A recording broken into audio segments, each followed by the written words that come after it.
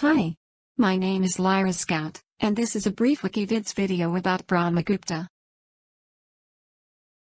Brahmagupta, circa 598 to beyond 665, was an Indian mathematician and astronomer. He is the author of two early works on mathematics and astronomy, the Brahmagupta Siddhanta, a theoretical treatise, and the Khandakatayaka, a more practical text.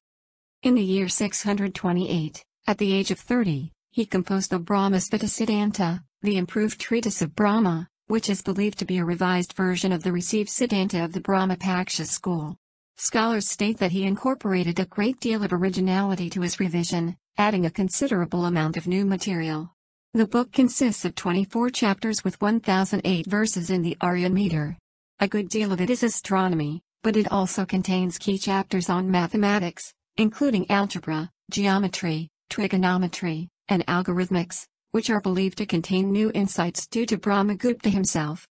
Later, Brahmagupta moved to Ujjain, which was also a major center for astronomy. At the age of 67, he composed his next well-known work, Khandakatayaka, Edible Bite, dated 665, a practical manual of Indian astronomy in the Karana category meant to be used by students.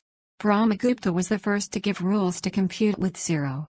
The texts composed by Brahmagupta were composed in elliptic verse in Sanskrit, as was common practice in Indian mathematics. As no proofs are given, it is not known how Brahmagupta's results were derived.